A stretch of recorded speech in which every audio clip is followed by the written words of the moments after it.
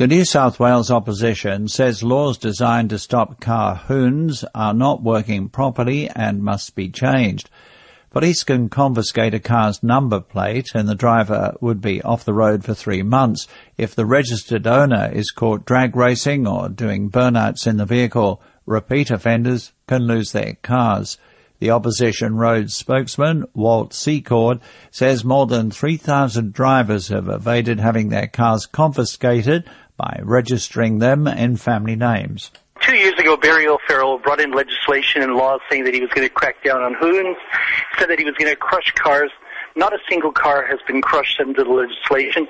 It's a concern. The laws have been a failure, but if the Premier is willing to go back to the drawing board and come back with a new proposal, the opposition is willing to look at it.